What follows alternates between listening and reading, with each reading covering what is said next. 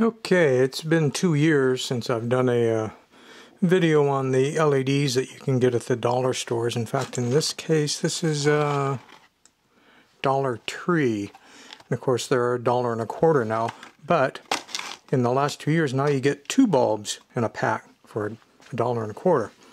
Now, the problem with these LED lights and virtually any LED light you buy, they purposely hit the LED in the circuit, the LEDs in the circuit, with too much current, so they'll have a shorter lifespan.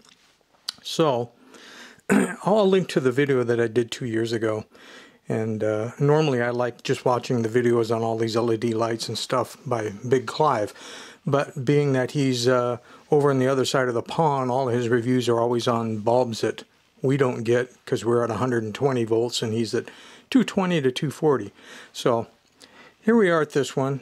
Buy the 100-watt version, because what we're going to do is we're going to change 2 resistors inside here and basically drop it down from drawing where it's forcing over 100 milliamps of current through every LED down to about 40, which is still on the high side, but it'll run cool. And those ones that I modified, even though the bulbs were different 2 years ago, are still running in the house just fine, no failures. So both these bulbs, that one there and this one here, I have modified. And here's basically the circuit. So you can see you've got your 120 volts AC coming in. They run it through a 10 ohm resistor, which both works as an inrush protection device, but also as a fuse. So if something goes terribly wrong, like the bridge rectifier shorts out, then that little resistor is going to burn up. It should stop your house from burning down. So on the outside of the bridge, they run to a filter cap, 15 NF at 200 volts. But that filters out because it's DC to giving you about 161 volts DC from the 120 in.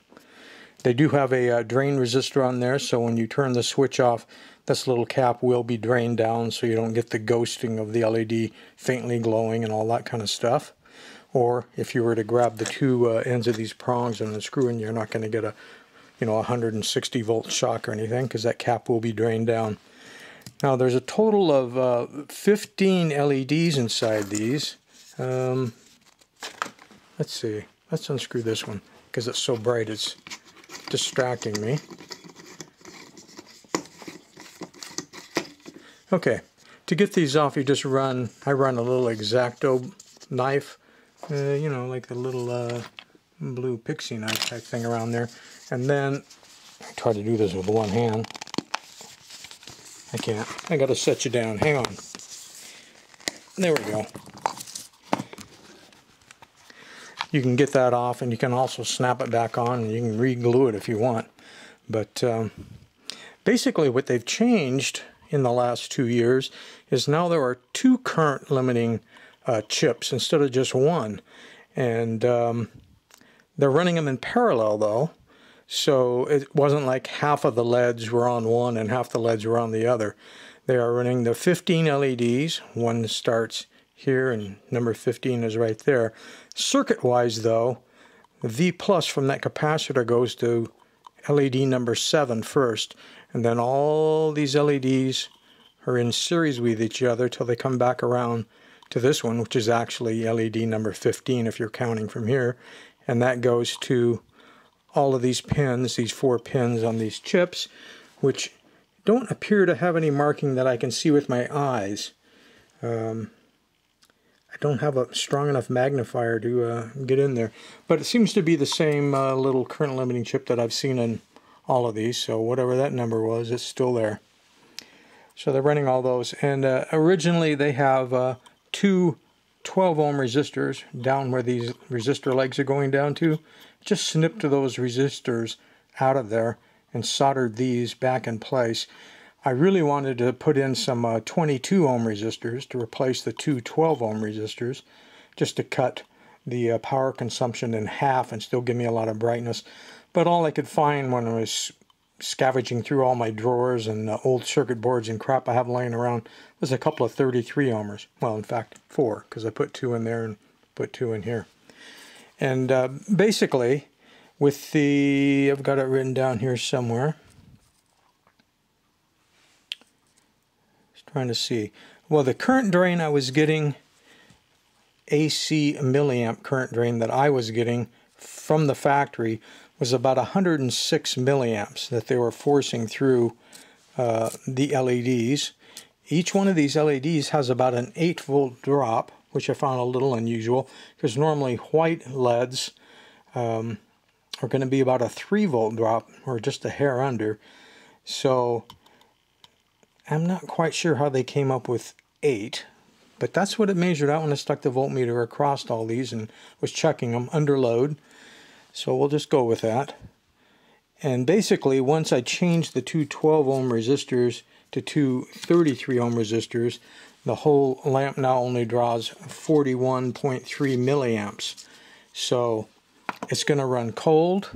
It gives me as much light as the 60 watt LED bulb would, but a 60 watt LED bulb has less LEDs in it. They're still pushing it just as hard to get the 60 watts of light out of there, and so they fail.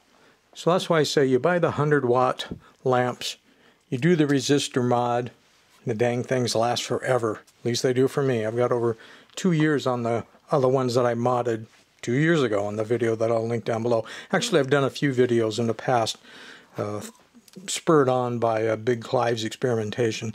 Like I say, in the old days, there actually was only one current limiting chip in the lamp, and I would put a trim pot in there, and then you could actually reach in with a little screwdriver and I could adjust the lamp to any amount of light I wanted. You could take it down to real dim for a reading lamp, or twist it on up and light up the room. So anything you want.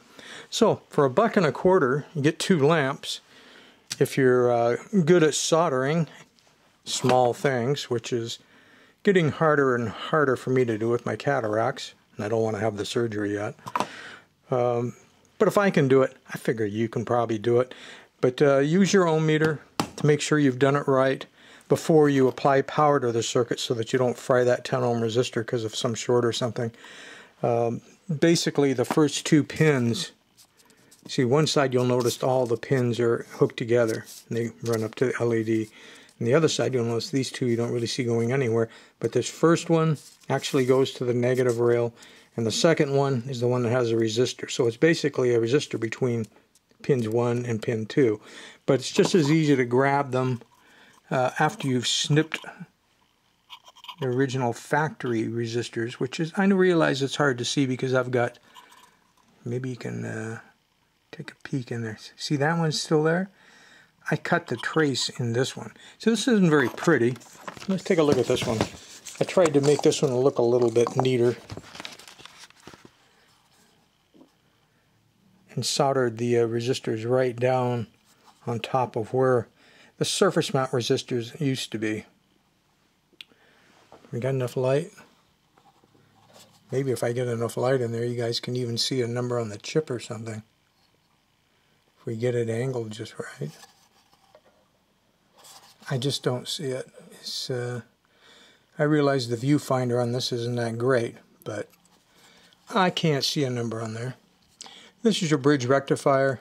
The capacitor is plugged in underneath there, and it's down inside here. This is where they bring the live and neutral up to the board. And like I say, these are the 2 current regulators, and starting with pin 7, that 161 volts DC feeds into that, and each one of these just feeds to the next one big chain all the way around to get to this last one. Then it feeds back to all 4 of those pins bridged together, and all 4 of those bridged together. The 2 pin 1s then are connected to the negative side, and the current sense go to the pin 2s. So it's a very simple little circuit. It does seem to work quite well, and just thought it'd be fun to see how things might have changed in the last 2 years.